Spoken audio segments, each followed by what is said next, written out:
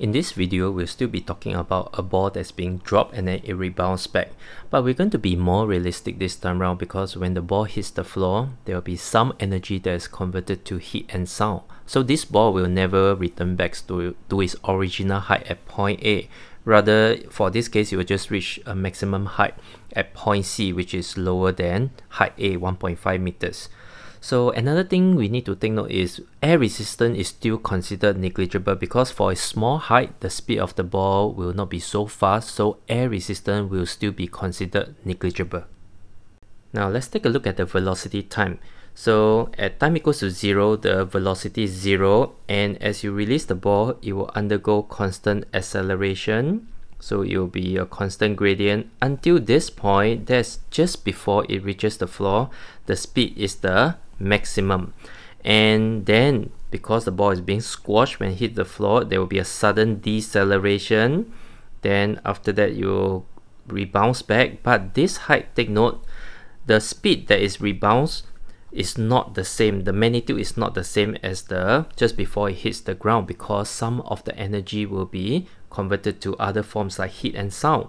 So this speed will be smaller, and then as it goes up, the speed is decreasing, so the velocity will get smaller and smaller until this point. At point C, it reaches its maximum height at C. So this is B and this is A here. As for the displacement time, at time equals to 0, the ball is at the reference point, so there's no displacement, and as it goes from A to B, the speed increases, so the gradient, which is the speed, will get steeper and steeper until this point here, and this is the point where the ball touches the ground and there will be a sudden decrease in speed. Then after that, when it rebounds back, the speed decreases, so it's getting less and less steep and it's going towards its original position, so the displacement is getting smaller and smaller. But take note, the displacement will not be 0. It will reach a maximum height of C. So one thing to take note is for the displacement, this will be your 1.5 meters from here all the way here, and this marking here, the displacement is actually 0.3 meters because as the ball, this is where from B to C, this distance here is actually 1.2. So take note of that. As you can see, both graphs are consistent because as you travel from A to B is 1.5 meters, and from the velocity time curve, how you represent that will be the area underneath the graph, which is a bigger so-called triangle over here.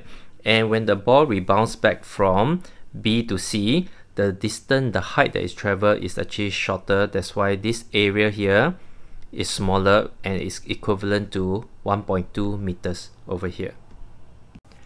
Now let's take a look at the speed time and distance time. So the positive portion, the initial part here will be the same, which is a constant gradient. Then just at this point here is where it's about to reach the floor, and when it hits the floor, there will be a sudden deceleration, and then when it rebounds back, it will be different because speed is a scalar, there's no negative portion. So basically you will draw it here, and then you will rebound with this speed, and then as it goes up, the speed gets smaller and smaller until at point C over here. This is point B and this is point A.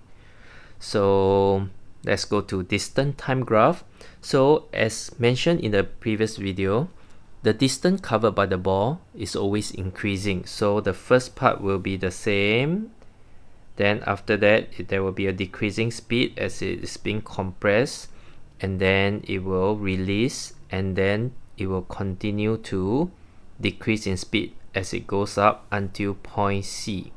Point C over here, this is B and this is A. So this is in general how the distance time curve will look like.